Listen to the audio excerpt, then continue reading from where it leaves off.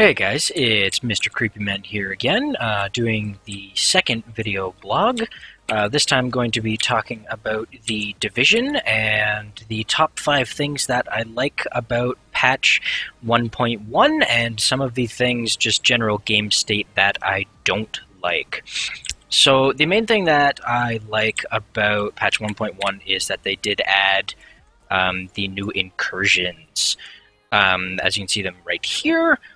They do have some ridiculously good rewards, guaranteed gear set stuff, guaranteed yellow equipments, vanity items as well. I think that's new for mission completion. But the main thing I really like about that is it adds another layer of gameplay to add in. It's essentially a harder difficulty of the normal missions. So it's just nice to have something else to do. The other thing that I really like that they finally added is loot trading. With a game like this, with it being so heavily invested in RNG and then sometimes RNG inside of RNG for your items, having loot trading just makes it that much easier for you to get items that you need for your build.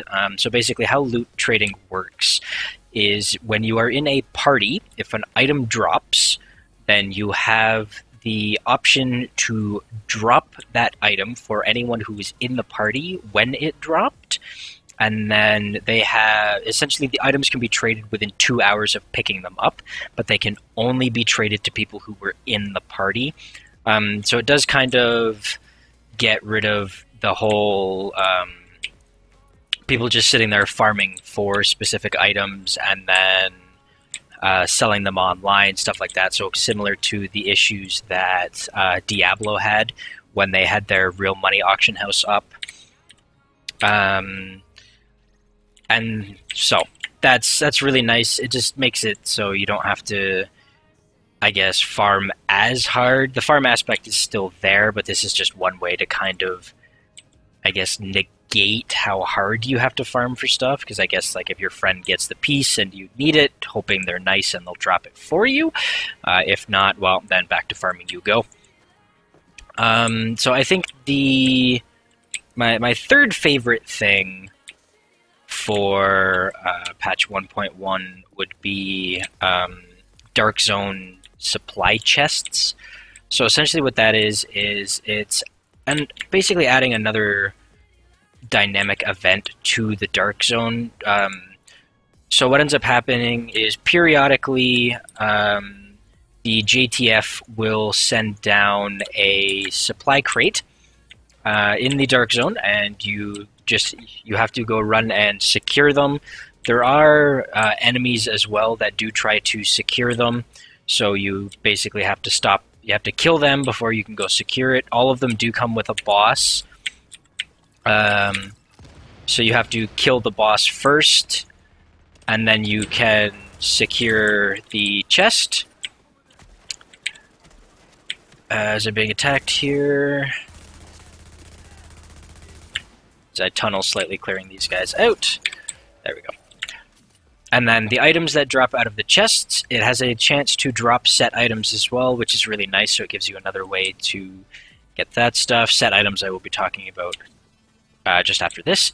But the other thing that's really nice about it is the items are not contaminated. So the items that come out of the supply drops, they go straight into your inventory, and you don't have to worry about extracting them. So if you do get a set piece or something like that out of there, you don't have to worry about somebody coming through and stealing your set piece and then, or killing you and then stealing your set piece, and then you have to go hunt for it again and all that general shenanigans. So the next thing, as I mentioned, is they did release gear sets. Currently I've only got 2 pieces for this set, but still. So essentially what gear sets do is, as you can see here, they have special bonuses on them. So as you progress and collect more pieces of the set, you will end up getting more bonuses.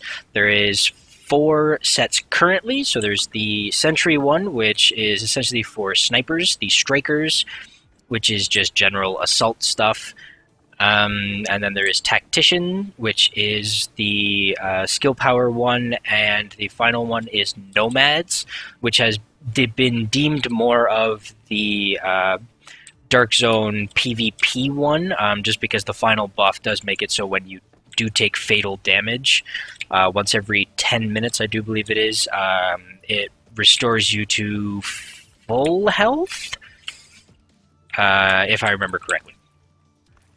So those are, like, the set bonuses are just really, really nice to have. Being a veteran MMO player myself, it's kind of the satisfaction of collecting the full set, getting that final tier bonus, and then just being able to laugh with how silly some of the set bonuses are. And then the other main thing I really like that they did as well is actually one of the things I talked about in one of my previous videos, is the daily and weekly assignments. This basically gives people a reason to log in every day and do stuff. You get rewards for finishing your daily missions. They do change every single day. So again, it is just one more thing to add to gameplay that gives people something else to do, which is really nice for MMOs, because there is a lot of MMOs that suffer from lack of content. So those are the main things that I enjoy the most with the new patch. But as always, there are going to be some things that people do not like. My main problem is they ridiculously increased the requirements for crafting.